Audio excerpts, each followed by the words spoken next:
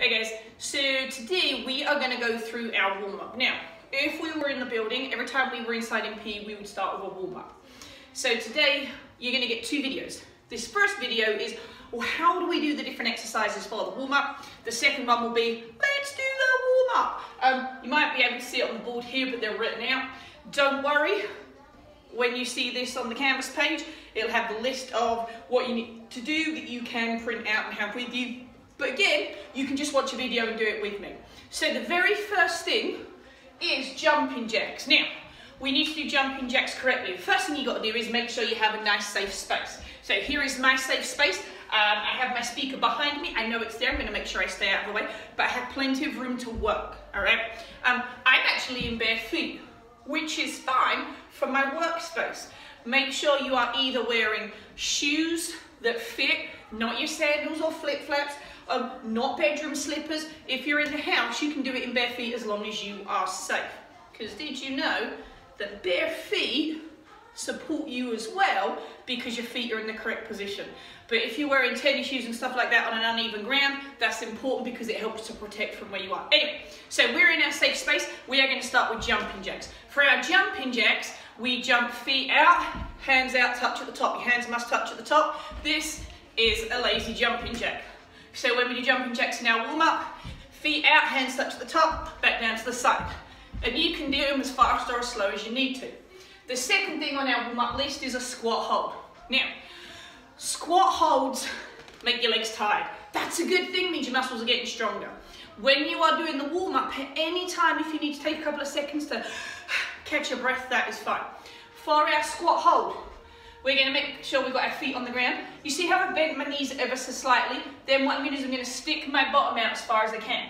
And if you can see, well, you should be watching the video, you can see I've got my knees, my bottom is all the way back, and then what I'm going to do is I sit back further to try and keep my knees and my bottom in line, and then I'm going to hold it. Now if my legs get tight, okay, I can stand up, give them a little shake, and then we go back into it. When you do a squat, make sure your toes point forwards. Let me move back so you can see my feet. Don't turn them out. Make sure your toes are pulled forwards. Remember, knees bend, stick your bottom back like you're trying to touch what's behind you, and then bend your knees to sit into it. That's the squat hold. Make sure, for this video, you're practicing with me, so that when we do the whole thing, we can do it together, and you know how to do each thing. Next thing are push-ups. For a push-up, there are two things we're looking for. Number one is a nice straight body. Then, on a push-up, number two is bending our arms enough. I had a shoulder injury, so I still can't do push-ups correctly yet, and I'm working on that. So when we do our push-up, nice straight body, we keep our hands on the ground, and then we bend and push up. I'm going to tell you right now, what we're looking for is a good push-up. Do you have to do lots of push-ups? Yes, if you can. Not if you can't yet. Work on a good push-up. So the things you're looking for are a nice straight body. So fingers facing forwards, legs are straight. Right now my body is not straight. Right now my body is not straight. Nice straight body. And then we're going to make sure we bend our arms so the elbows and shoulders are in line. So when we do our body, our push-up, nice straight body, we bend and push up. Try and keep your body nice and still. When we do it in the warm-up, if you need to do one push-up, take a break and then do one more, great. But remember, we want it to be a good push-up, straight body, bend your arms. Next one, sit-ups. So for our sit-ups, and for some reason I'm sitting far away because I'm really tall and I don't get completely in the frame. For our sit-ups, we are going to have feet on the ground, knees are bent, arms across our chest. I'm going to show you this from the side and I'm going to show you it face up. And then I'm going to lay the whole way down on the ground, and then, keeping my hands across my chest, I sit the whole way up. Then I go back down, sit the whole way up. Now, you might find if you can put your feet under something, it'll help. That's not a problem. So, face on, my knees are bent, my arms across my chest, and I sit the whole way up. Your feet may come off the ground a little bit, that is fine. If you're struggling to keep your feet on the ground, not a problem. Here's what you can do is, as you sit up, you can either kick your legs straight to start with, or as you sit up, lift your feet If your feet are held down by something, they're going to push against it, and that's okay. Try and keep your feet on the ground. Make sure you keep arms across your chest. Sit the whole way up, sit the whole way down. Make sure you go up and down. Remember, in the warm-up, when we do it, if you need to take a break, not a problem. Next up, we have mountain climbers. So we're going to be reaching up high with our hands, but then we're also going to be reaching up high with our knees, kind of like you're climbing a ladder. So from the side, we're reaching up high, getting our knees up high. From the front, reaching up high, getting our knees up high. Make sure that we're really reaching up high, and then we're getting our knees up. So, if I'm doing it slowly, I'm still getting my hands up high and my knees up high. If I'm doing it faster, same action. Next to squats, remember we just talked about squat hold. Feet point forwards, no feet together. Little step apart, that's too wide. Make sure you bend your knees first, stick your bottom back, bend your knees, sit into it, all the way back up. Bend your knees, bottom back, sit back into it. Bend your knees, bottom back, sit back into it. Tricep dips. Back onto the floor. We are going to have, let me scoot back a little bit so you can see my hands on the ground. You're going to have your fingers facing forwards on the ground, feet on the ground, lift your body. You keep your body still, you bend your arms. You see how as I bend my arms, my bottom touches the ground? And then I push up, not moving my body, bend, push up. So I don't want to see this. It's not correct. Keeping our body still, bend your arms, push up. Bend your arms, push up. Don't worry if your bottom hits the ground, it means you're bending your arms enough.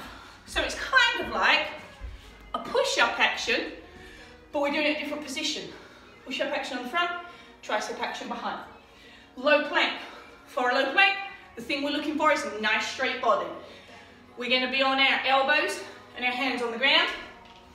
We have, when you're doing a push-up or a low plank, the bottom of your foot, your toes, are on the ground. Elbows, hands on the ground. Hold my body position, nice and still. I hold it. If I get tired, stop, go back into it. So remember, elbows, hands on the ground, feet out behind. My bottom right now is too high, so I'm going to get a nice straight body position, and then I'm going to hold it. Next up is high knee running in place. So, I have my hands out front, about waist height. No, up here, it's not where my waist is. So where your waistband of your pants are, hands out front. Make sure that they're not touching you, but hands are out front, and you're going to get your knees up to your hands.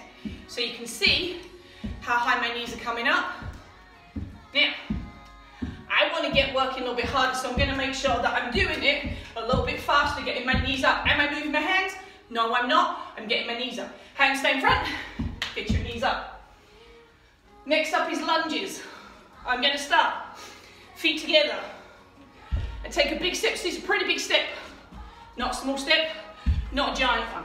So I'm going to take a big step forward. I bend to get my back knee on the ground. And if you look, I have bent knee. I come back up, feet together, and then I switch feet. Every time, get your knee to the ground.